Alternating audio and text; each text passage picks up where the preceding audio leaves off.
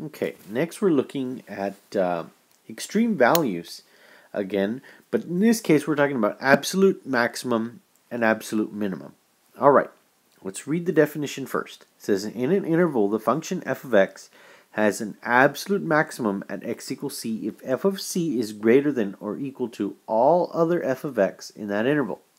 That is to say that you might have several points that are local maximum, but the highest point there on that graph will be the absolute maximum. All right? And alternatively, if you're talking about the absolute minimum, well, it's just the opposite. The lowest point of all those low points, the lowest, the bottom most, will be the absolute minimum.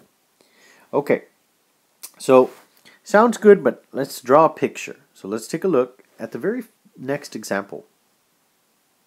Okay, so here it is. It says draw an example of a function with labeling that emphasizes the absolute maximum and minimum. Okay, I think that should be fairly easy to do. So let's go ahead and draw something here. Well, suppose we're working on this interval right here.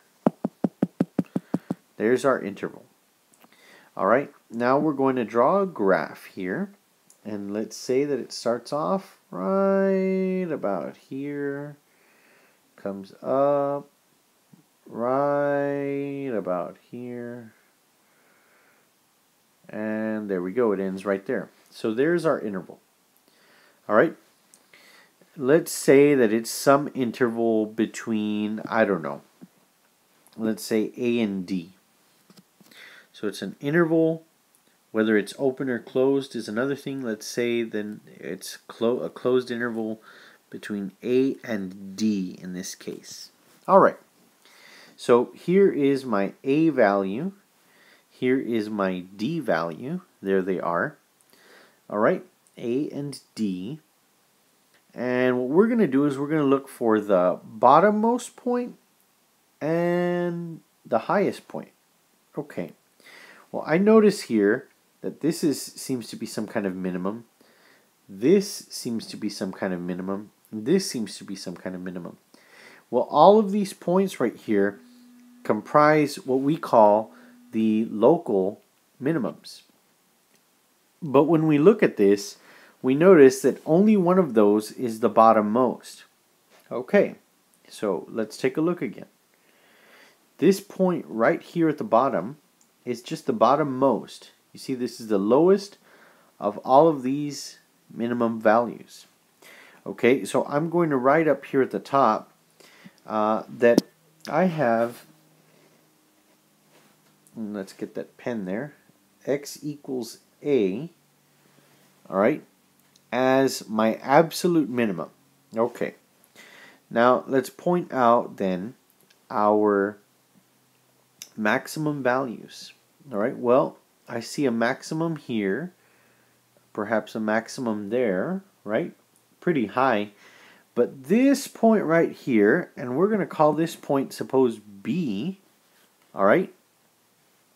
This one right here in this area is just the highest, all right? So this is the highest point up here. You might write that down, that this is the highest. So we're going to say then that at x equals B, well, we have our absolute maximum.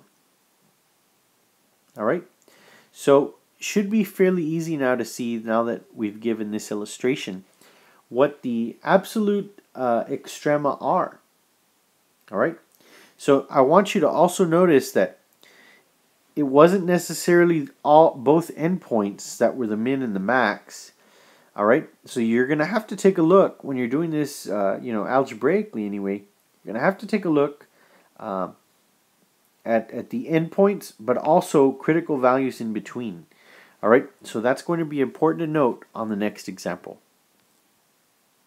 So let's take a look at this example. It says, find the absolute maximum and minimum of f of x equals negative x cubed minus 4x squared plus 1 over the interval between negative 5 and 1. Okay, so as noted before, we're going to have to look at both the endpoints and the critical values. Well, we already know the endpoints, so let's go ahead first and find those critical values. So that's what I'm going to do first. That's going to be very important here. Okay, So let's see here. I'm going to find f prime of x, all right, and my derivative here is simply negative 3x squared minus 8x. And again, critical value, since it's a polynomial, I need to just set it equal to 0 because it's everywhere differentiable. So set it equal to 0. I'm going to factor out my GCF, which in this case will be negative x. And that's going to leave me with 3x plus 8. And again, it's equal to 0. So in the first case here, negative x equals 0. Well, in that case, then, x equals 0 is my first critical value. And then I'm going to set 3x plus 8 equal to 0. And I'm going to get 3x equals negative 8. Therefore, x equals negative 8 thirds, which is approximately, suppose, negative 2.67. Okay, so I've got my critical values, x equals 0, x equals negative 2.67, and what I'm going to have to do next is evaluate the original function at the two endpoints and then at these two critical values. So that's going to help me determine where my absolute maximum and absolute minimum are. Okay, so go ahead and jot that down for a second. You might consider pausing the video at this time to write that information down because I'm about to clear the screen. Okay, I've cleared my screen for you. Now let's go ahead and list those values. I'm going to list them up at the top. Alright, that we're going to need to consider. Well, we're going to consider x equals 0, negative 2.67. Alright, let's see here. The endpoint negative 5 and the endpoint 1. I'm going to need to consider these values of x right now in my original function to determine the absolute maximum and absolute minimum of the function. Alright, so to do this, we're going to find first f of 0. We're going to find f of negative 2.67. We're going to find f of negative 5 and f of 1. Okay, fairly simple, fairly straightforward.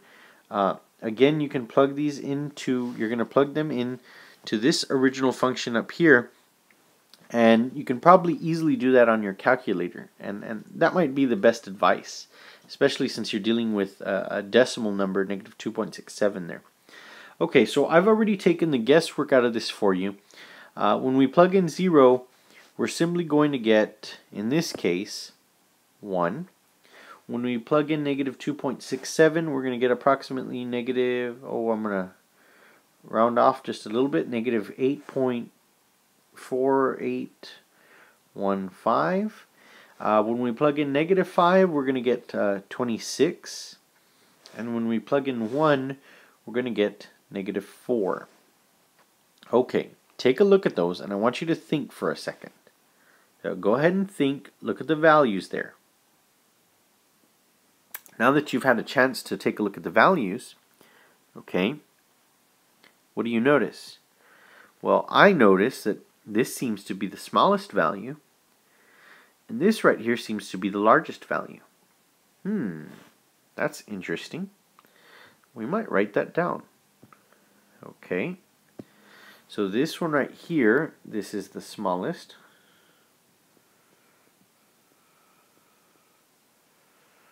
Alright, and this one right here is the largest. Alright, well, it's exactly as we see it. When x equals negative 2.67, we have an absolute minimum. And when x equals negative 5, we have an absolute maximum. So let me write that down for you. Okay, so I'm going to jot down my answer over here. So I have an absolute, and in this case, the first one I'm going to go with is the absolute max. I have an absolute max And I'm going to write down the coordinates for this. Absolute max at -5, 26. There's my point. That is my absolute maximum point at -5, 26. Again, I get that from my calculation here, x and then y. And of course, my absolute minimum in this case, so my absolute minimum at, well, what was it again? This thing right here, -2.67 and -8.4815. Okay, so there is my absolute maximum and my absolute minimum values. Again, it didn't necessarily have to occur at the endpoints. One of them was the endpoint. The other was one of the critical values from in between the interval. So again, it's important to note that the critical values need to be in the interval. Otherwise, you can throw them out. So I hope this is a good understanding for you of how to find absolute max and absolute min, which are also known as the absolute extrema. Made with Doodlecast Pro.